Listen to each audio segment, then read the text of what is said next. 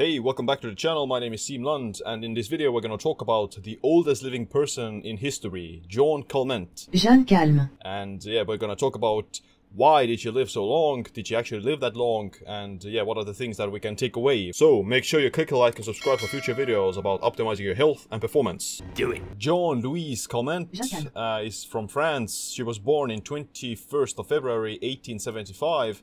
And she died at the 4th of August 1997. So she's a supercentenarian, and she is considered at least the most documented oldest person in history. And she lived until 122 years and 164 days, which is quite a long time. And yeah, most, let's say, they think that the human maximum human longevity is like 125 years or something.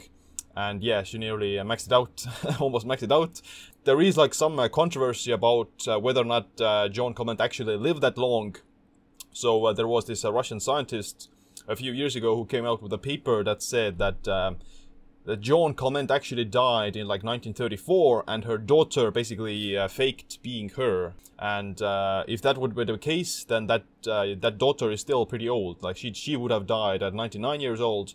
But currently, the most of the longevity people and most of the, let's say, scientists do think that Jeanne Calment actually did live that long. That she was the one who didn't die at 1934 and she died at 1997. So she lived actually longer than her daughter as well as her grandson, which is, you know, unfortunate and amazing at the same time. So what is the reason why did she live so long?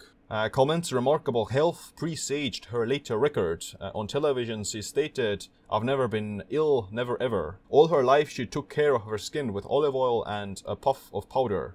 At an unspecified time in her youth, she had suffered from migraines.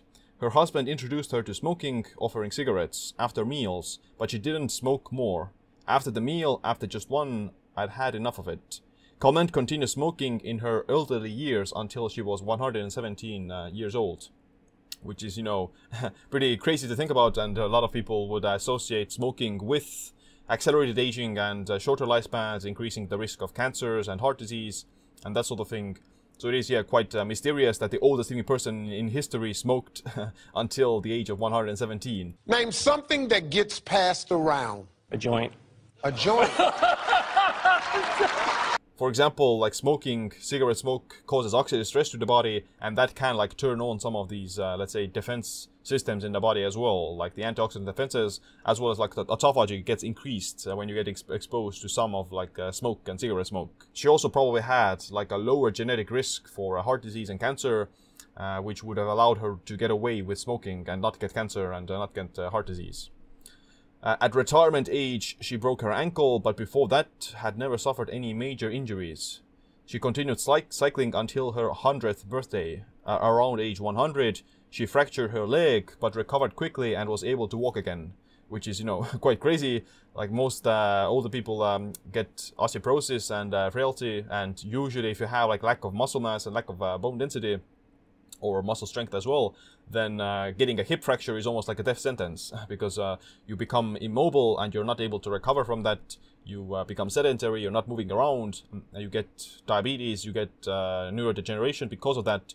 So yeah, the bone frailty is actually pretty dangerous to older people, you know, for everyone, but especially older people, because they're not able to recover from that that easily. Double dose in the hip. Seated on her armchair, she did gymnastics wearing her stereo headset. Her exercises included flexing and extending the hands, then the legs. Nurses noted that she moved faster than other residents who were 30 years younger. Her breakfast consisted of coffee with milk and rusks.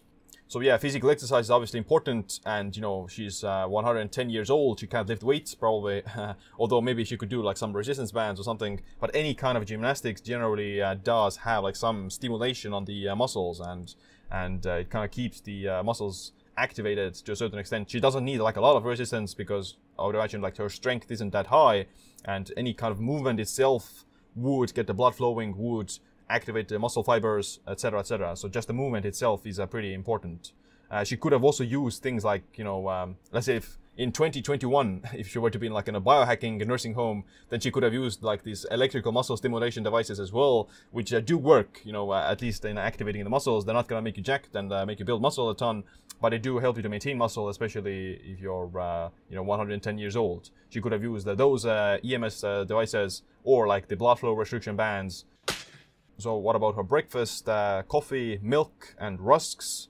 So rusks are these kinds of dry biscuit or bread type of cubes. Okay, for lunch, she enjoyed braised beef or daube, which is quite basically like some kind of a crockpot type of a stew, beef stew, but was not keen on boiled fish. So yeah, like, you know, obviously very important to have like adequate intake of protein, especially if you're old, because protein helps to maintain muscle mass, and it's also like a very high source of all these nutrients.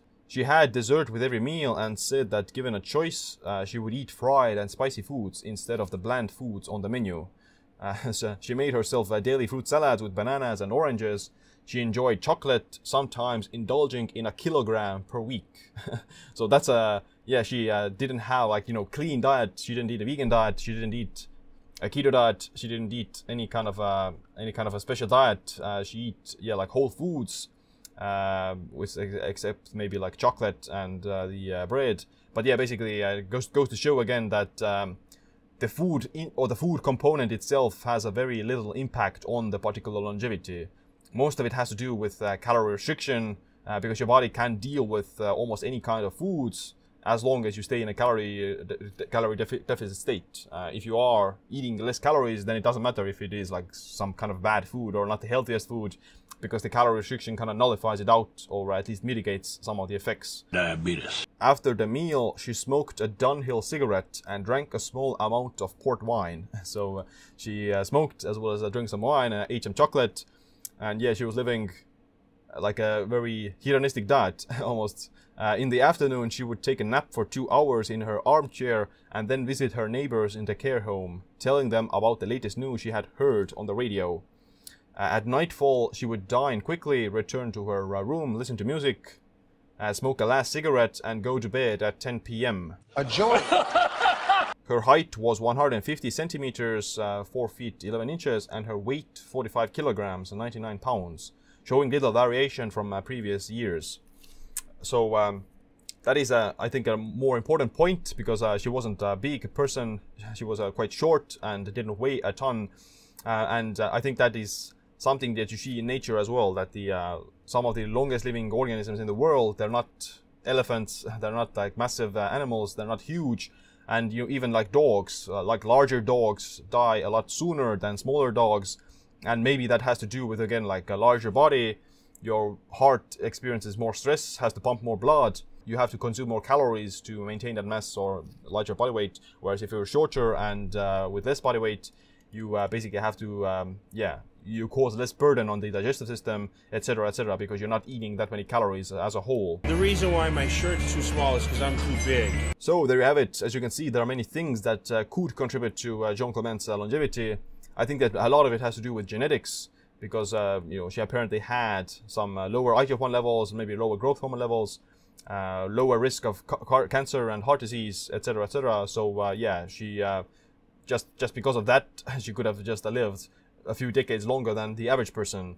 But let me know in the comments, do you think that Jeanne Calment was actually the one who lived until 122 years old? Or was it her daughter that faked her and pretended to be her? Also, click like and subscribe for future videos as well. Thanks for watching. My name is Siim. Stay optimized, stay empowered.